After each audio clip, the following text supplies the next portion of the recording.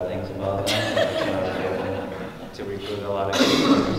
No, on the seriously, it was definitely quite a process. Obviously, having an existing relationships in the sport with the athletes as well as with the coaches, it helped to build a good, strong team. At least that was my strategy going into it.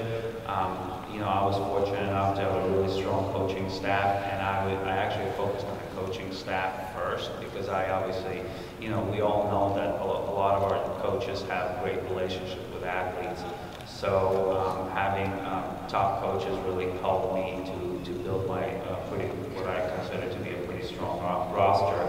And then at the end of the day, we also, you know, personally I talked about, you know, again, focus on the team concept and understanding it. At the end of the day, in order to win the overall league, which is obviously our goal, we want to win the league, we want to be deep. And in order to be deep and versatile, and that was kind of my focus and how I recruited athletes and sold them on the concept of the team and being deep. Good work. He did a good job. He stole some of my swimmers. They committed to me and then they disappeared to Lenny's team. Not sure how that happened. But anyhow, with that all said, we're still friends, kind of. And still getting through it, Lenny.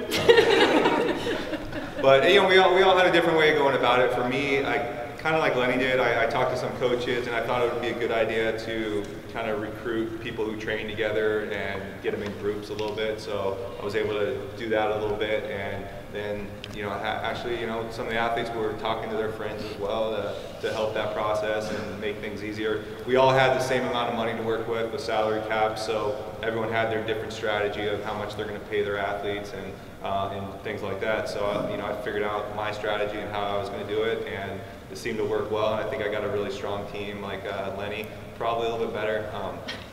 Just my opinion, I don't know. But we're going to have to find out. We'll wait till Vegas and see who the best is.